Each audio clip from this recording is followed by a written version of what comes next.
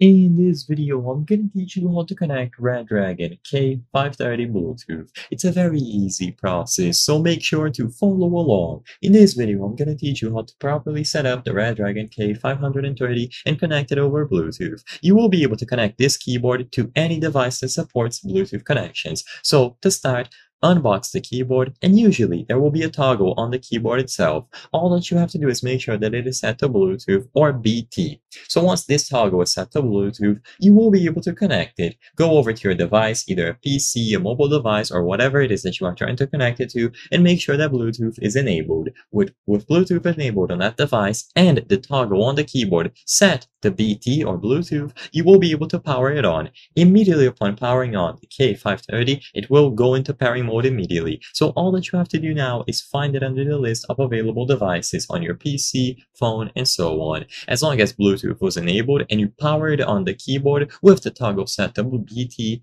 it is automatically going to appear under the list. So choose it from there, and immediately upon selecting it, it will remain connected indefinitely. You will be able to use it as long as it has sufficient battery, so charge it if needed and then choose it from the list of available devices. You can use it completely wirelessly on any device that supports Bluetooth connections, and as soon as the connection is established once, it is going to remain connected. The other toggle at the right side of the Bluetooth options refers to the devices where you can use this Redragon keyboard. So you can connect it to 3 devices and use the toggle to switch between them. So let's say that you connect it to a PC, a console, and a phone. Just use the toggle and switch it between those 3 devices. So you can leave it paired up and it will automatically connect once you toggle it into the corresponding device.